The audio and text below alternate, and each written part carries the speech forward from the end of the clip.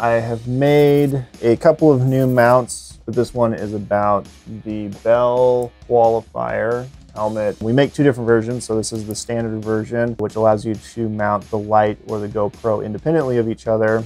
And this is the light mount, which allows you to mount both at the same time. So just a few things about our mounts.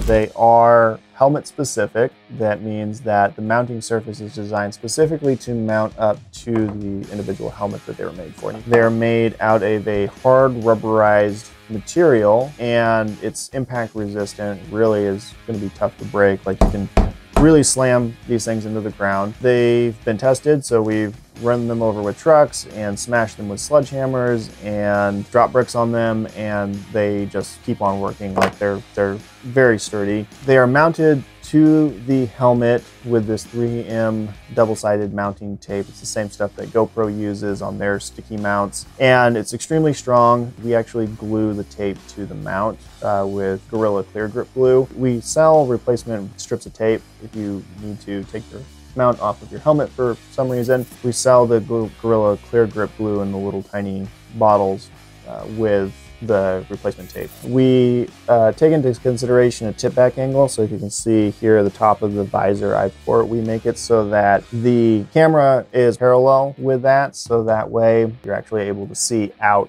at what you're actually looking at. It's cool because it gives you that first person perspective. It allows you to see what you're seeing as you're driving the vehicle around. Our mount doesn't impede the air vents in any way because it is built around all of that. We reverse the screw direction for the GoPro screw. You can see here there's a set battery side door, and it opens and closes, and traditional GoPro accessories have the screw that goes through this direction, and it makes it hard to get that door open without having to take the screw out or take the GoPro off of the helmet. So one of the cool things about the light mount is that this is fully adjustable, so you can point it down as far as you would want to be able to. You point it straight up. I like to keep it about in line with the camera, so that way the camera gets a really good illumination. You can get good night riding footage. The only other thing that I want to talk about is why chin mounting. And on this specific helmet, there's a couple of interesting things. So for this helmet specifically, since it has this breather up top, you couldn't actually mount a GoPro like you would normally with one of the GoPro sticky foots on top of the helmet. There's no under visor. One cool thing about our mounts is that it does put the camera right in front of your mouth, so you do get better audio reception if you are doing any kind of moto vlogging. Yes, which is cool because then you can shoot for both YouTube and Instagram at the same time without getting up any like pixels, really.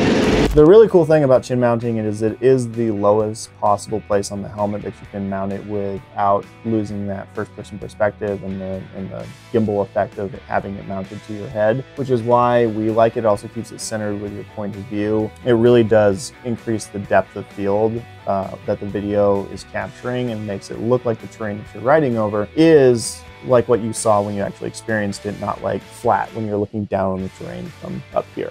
So if you want to pull off the mount, what I would recommend is just pressing up on it from the bottom hard enough, and it'll peel off. The first thing that you want to do is figure out where we intended the mount to be mounted. Move it around.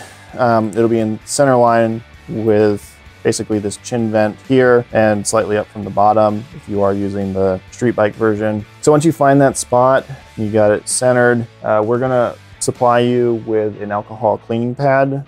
So clean the surface to get any hand oils or dirt off, and peel the backing off of the tape. Then just line it up where you know it's supposed to go. Kind of pull back on the mounting wings just a little bit, and then set it in there and press it down. The mount should be basically there for the life of the helmet unless you want it to come off. These things are very secure. So last but not least, I want to show you guys what comes in the box when you buy one of our mounts. You're going to get the mount of your choosing.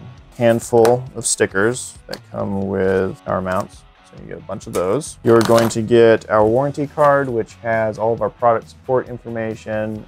We do cover our mounts with a lifetime warranty, so if you ever break it in any way or need help or just don't like it or whatever, hit us up and we'll replace it. You're gonna get a couple of alcohol cleaning pads. You're going to get a screw, and if you need accessories for your GoPro, we sell battery side doors and replacement lenses and 90-degree adapters. So check that stuff out if you're in the market for that as well. Click the link in the description below, buy one of our mounts, Also subscribe to our YouTube channel. Follow our podcast. Check it out, podcast, where we interview big names in the hard enduro racing world, as well as companies, and we talk to a bunch of cool people on there. Follow all of our other social channels, and I think I already said this, but bye now.